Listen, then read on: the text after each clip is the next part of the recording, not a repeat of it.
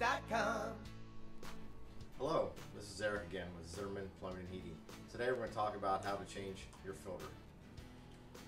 This is what we don't want your filter to look like. You should change your filter periodically, and that depends really how active is your house. Some manufacturers recommend up to 3 months, some you can go up to 6 months or even a year, but it really dictates on how active your home is with animals, traffic patterns, kids in and out of the house, and or do you live by a busy road with a lot of dust and dirt. Your filter could be located on the side of the furnace, like this one. It could be actually located in the cabinet. It could be underneath the furnace or air handler, depending on the application.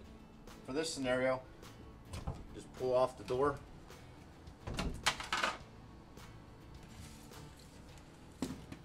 Pull your filter out, always keeping the direction arrow with the filter on the direction of airflow. As you can see here by the arrow indicator, this is the direction of airflow. So you want to make sure your indicator arrow on your filter is aligned with that.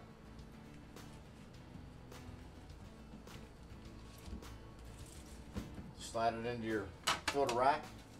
Go ahead and put your door back on.